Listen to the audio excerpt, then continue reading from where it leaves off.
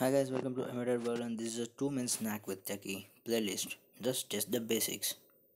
So bus system. In this tutorial, what is bus communication?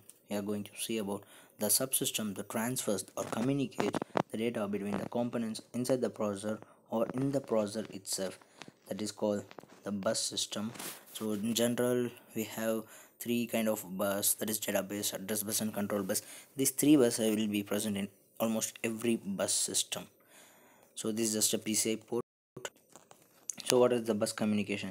See, wherever the bus communication happens, these are all the primary stuff had to be in the processor. It may be any processor you are going to use.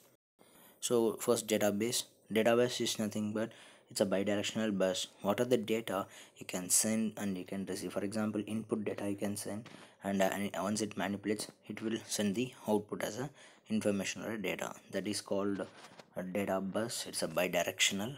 The term bidirectional indicates it's a two-way communication. Then it's a 8-bit. It can handle 8-bit or 16-bit also.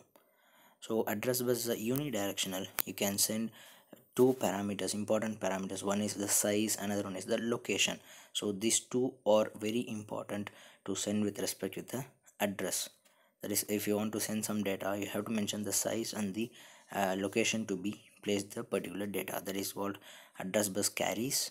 Then control bus generally control the timing, then input output control, and all these stuffs, which data have been processed, which data has been not processed.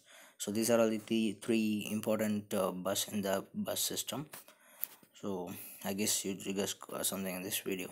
If you're not subscribed, please subscribe and share to your friends and get more knowledge. Bye bye, catch you in the next video.